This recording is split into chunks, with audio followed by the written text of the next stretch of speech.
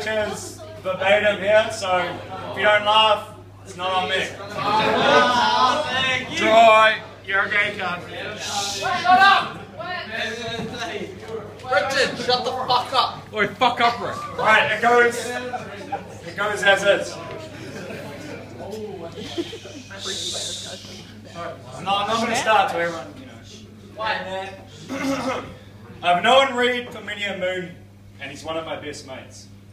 As you guys all know, Reid was a late bloomer.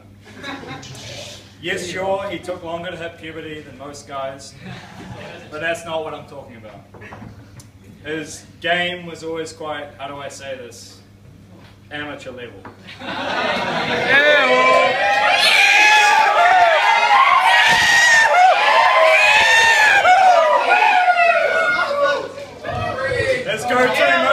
His go-to move was always the, oh, do you want to look around the house? And basically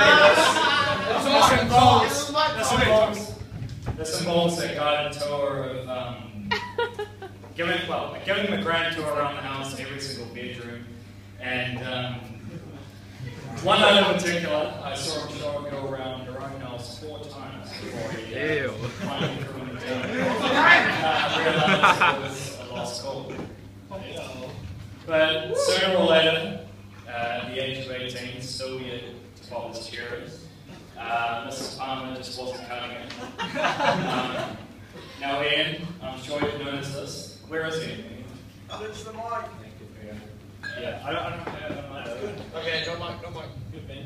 But your son is a very resourceful lad. You may have also noticed a few items go missing from around the house. But don't fret, Reid proudly advised me that he used a condom when he had his intimate encounter with a grapefruit.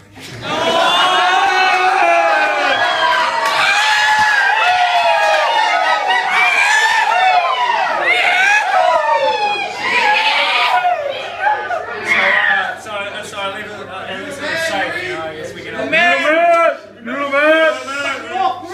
And I don't know about you guys, but you know, the grapefruits I see at Fruit World on any given day aren't exactly engorged. You're cool. But on a serious note, Reid, you're a bloody good mate, and excuse the vernacular here, I'm just reading verbatim. Even though your Michelle Buckley etiquette is always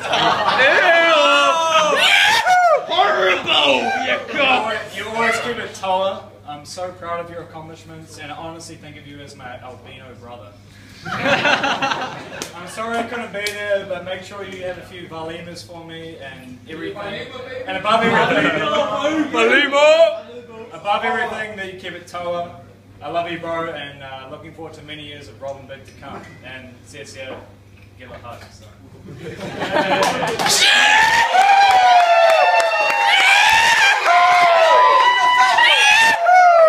Say my own piece here, but I've had far too much to drink, so I'm Come on, someone, your speech card. Your speech!